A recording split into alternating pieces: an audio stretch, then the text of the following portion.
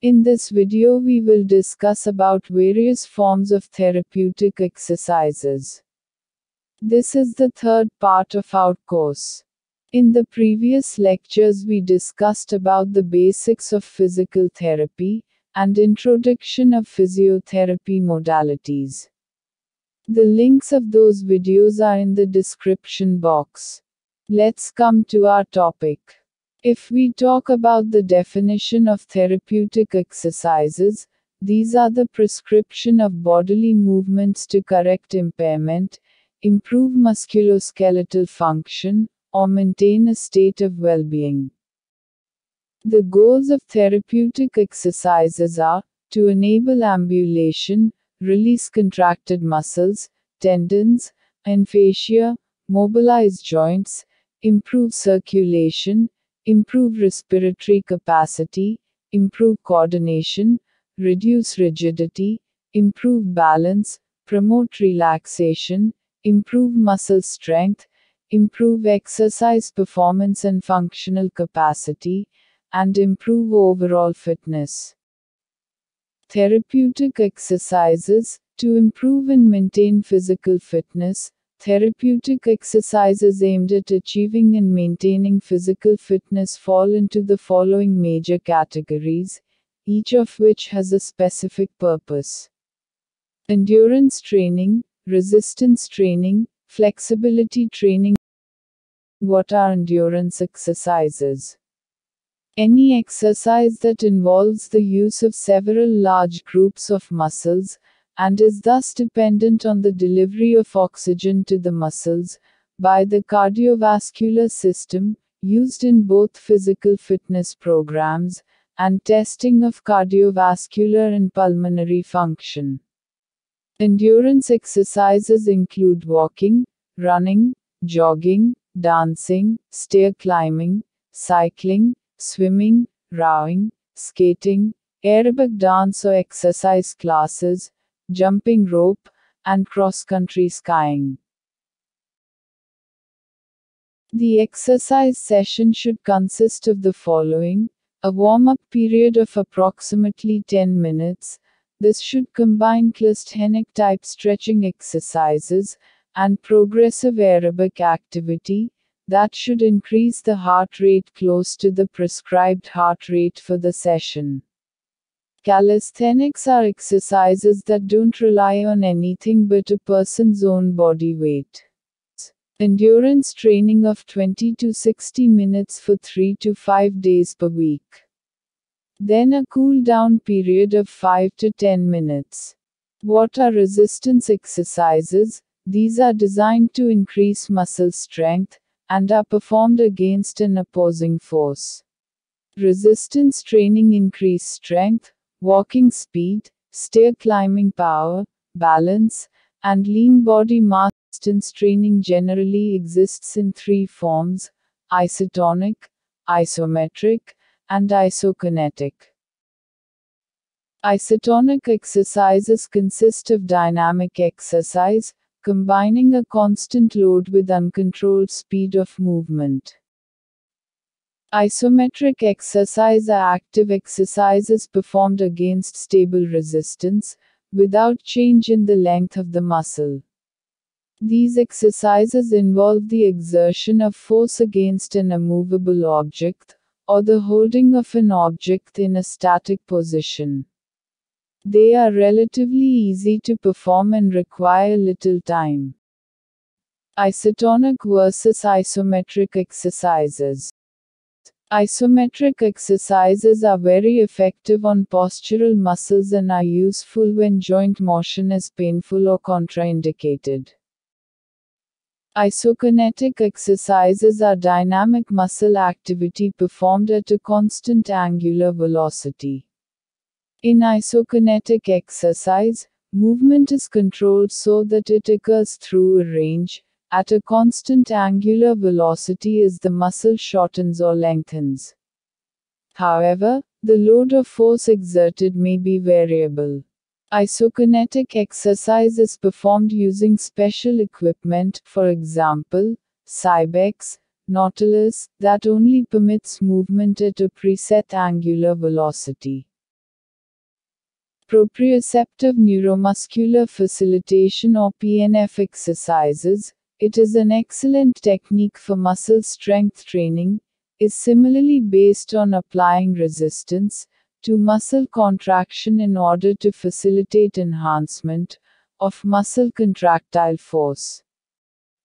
PNF is suitable for patients with upper motor neuron lesions accompanied by spasticity, but it may also be used to initiate muscle contraction in cases of partial peripheral nerve damage and extreme muscle weakness. Here are the D1 and D2 flexion and extension patterns for upper extremity. Here are the D1 and D2 flexion and extension patterns for lower extremity. Flexibility training. Flexibility is the ability of the joint or a group of joints and muscles to move through a range of motion effectively unrestricted and pain-free.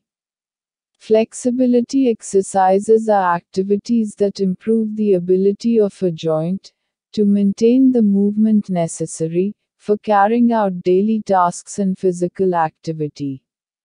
Examples of flexibility activities include stretching, yoga, tai chi.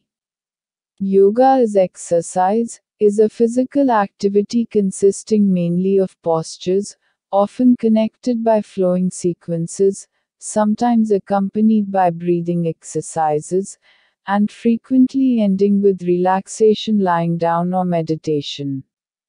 Tai Chi is an internal Chinese martial art practiced for defense training, health benefits, and meditation.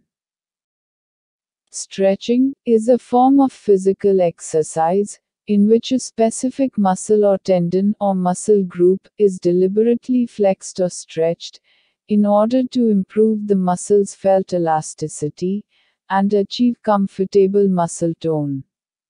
Types of stretching exercises. The three main types of stretching techniques are as follows: static stretching, dynamic stretching, and PNF stretching.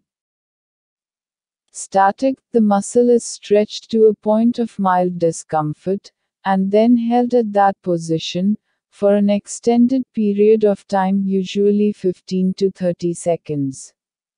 The characteristics of static flexibility exercise are as follows. Low injury risk, effective, with little time and assistance required, most commonly recommended method. Dynamic stretching. Dynamic stretches are active movements where joints and muscles go through a full range of motion. They can be used to help warm up the body before exercising. Proprioceptive neuromuscular facilitation (PNF) is a more advanced form of flexibility training. PNF involves both stretching and contracting of the muscle group being targeted, in order to achieve maximum static flexibility.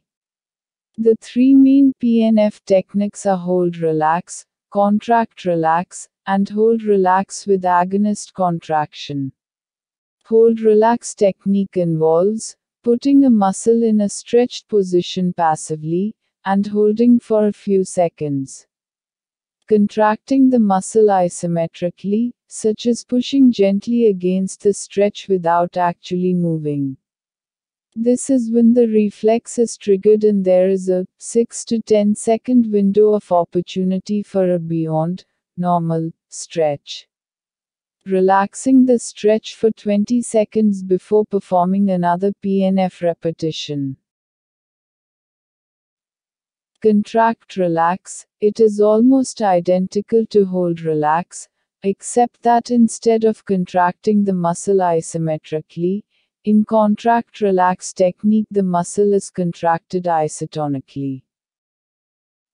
The hold relax with agonist contraction is the most effective PNF stretching technique, due to facilitation via both reciprocal and autogenic inhibition. The technique begins with passive pre-stretch for 10 seconds. Therapist applies the force and the patient resists the movement for almost 6 seconds. Then the patient contract the agonist muscle, the muscle which is opposite to the affected muscle, to provide additional stretching force, and a passive stretch is held for almost 30 seconds. These are some precautions which should be taken while performing PNF stretches. During both the stretching and the contraction phase of the PNF stretch, it is not necessary to apply maximum force or intensity. Aim for a stretch intensity and contraction force of no more than 50 to 60% of maximum. The smaller the muscle group, the less force is needed. For example, if you're stretching the small muscles around the shoulder or neck, only 20% to 30% of maximum force should be applied. Make sure you are warmed up before any form of stretching. Control breathing while performing the PNF technique. While contracting muscles, inhale, and when relax your muscle, exhale. Range of motion exercises. Active range of motion is movement of a joint provided entirely by the individual performing the exercise. In this case, there is no outside force aiding in the movement. Passive range of motion exercise is the motion imparted to a segment of the body by another individual, machine, or other outside force, or produced by voluntary effort of another segment of the patient's own body. Active assisted ranges of motion exercises. It includes voluntary contraction of muscles controlling a part, assisted by a therapist or by some other means. Active assisted ranges of motion exercises are used when the patient has very weak muscles, or when joint pain limits movement. During active assisted ROM exercises, it is important to avoid forcing the joint or soft tissue beyond the point of pain. Other therapeutic exercises include postural exercises to improve posture and correct faulty posture. Balance and coordination exercises to improve balance and coordination. Relaxation exercises to induce relaxation. Area-specific exercises as breathing exercises and circulatory exercises. This is the brief summary of therapeutic exercises. I hope it will be beneficial for you. In the next video we will discuss about common musculoskeletal disorders presentation and their physical therapy management.